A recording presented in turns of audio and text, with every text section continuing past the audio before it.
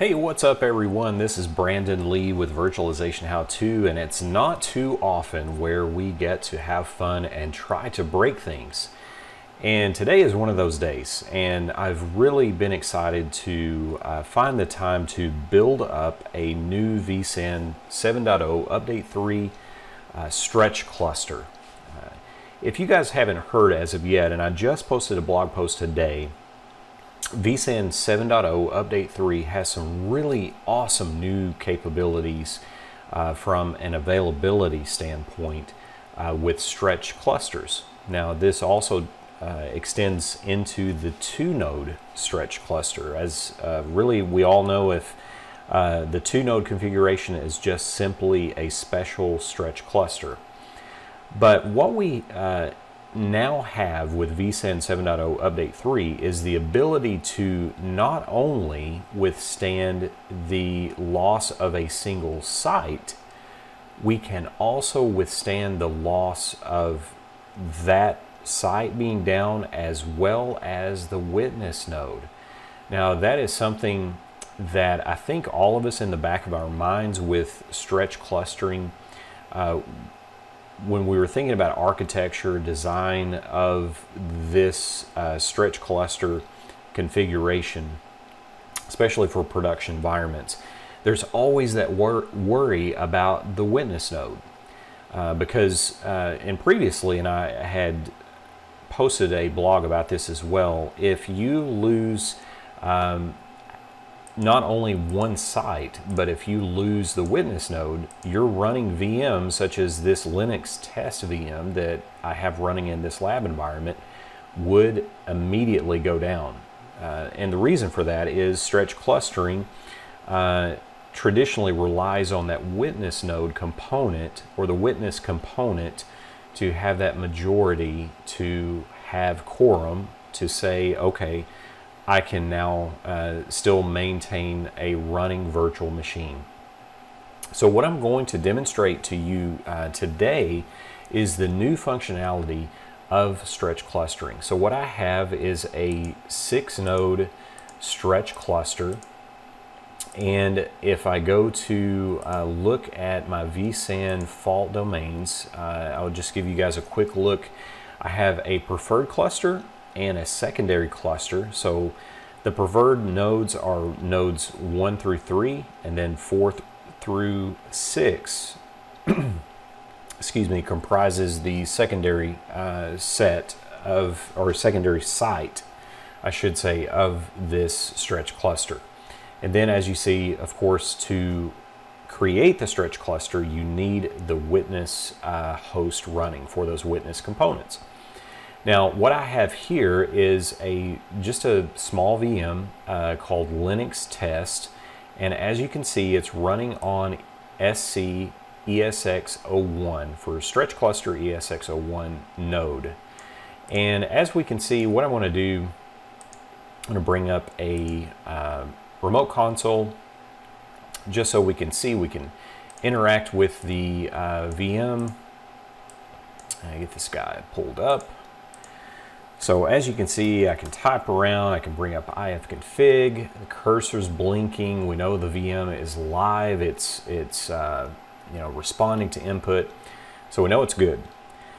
So we've got that VM running. So what I'm going to do now, we're going to have some fun, is on my physical vSphere environment. So this is a all nested environment. On the physical environment, I have a vApp vSAN primary and a vApp vSAN secondary that houses the 3 respective nested ESXi hosts that are running in the stretch cluster. So what I'm going to do is I'm going to simply power off. So with just a couple of clicks, now I have a disaster scenario where an entire site is now offline. So we're going to keep refreshing here, but in just a few moments, and we already see some red bangs here to indicate something is not quite as it should be. So as expected, nodes 4 through 6 are now saying, hey, something's wrong. And if we keep refreshing, we will see those guys go offline here shortly. So once again, while that is kind of thinking about the state there, as expected, this is the same as it was in previous stretch cluster configurations. You know, I still have node majority. I have the witness host online, and I have the 3 hosts that comprise my primary site of the preferred location in the stretch cluster. So now, as expected, we see the telltale sign that something is tragically wrong in that particular site. We've got 3 nodes down, but again, we can still get to the VM. Now what I'm going to do, let's have some more fun, is we are going to do something catastrophic now. So we are in a situation where we have an entire site down, but what I'm going to now do is I am going to power slam the witness node. So I'm not even going to shut it down. I'm just going to say power off. So we're going to see the power indicator go off. And let's go back to our nested vCenter environment. And as you can see, the vSAN cluster, it's in a state of, hey, something's not quite right. We've got 3 nodes that are not responding.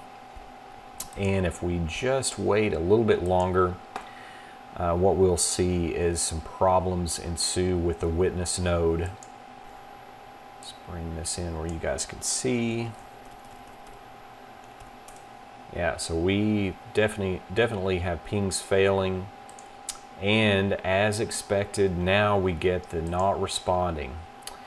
So this is what is new, guys. Take a look at this VM. We are in a situation where previously we would have lost this stretch cluster. This workload would not have been able to run in previous stretch cluster versions prior to vSAN 7.0 update 3. So as you can see, this is a really fantastic new capability that our local to the preferred location VMs are still running.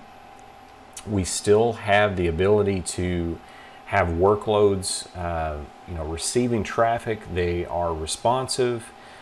No issues with this particular portion of the stretch cluster.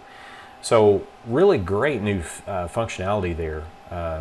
So a lot of fun to simulate these disasters, especially in a lab scenario. Really the only time it is fun to do that. But one thing to mention, this new capability to withstand additional failures, mentioned the 2-node cluster earlier. So now with 2-node, if you have at least 3 disk groups, you can lose the witness node, you can lose an entire host, so one of the 2 hosts, and then you can also lose one of the disk groups.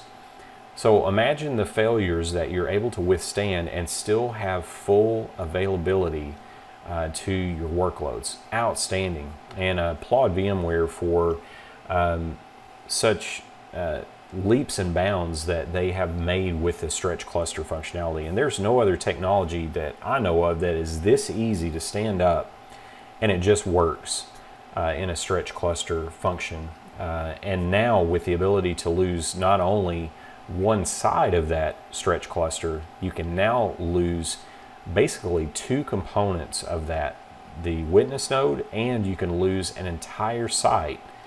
And the site that's still up and running, you can still have your workloads up and running, as we can see here.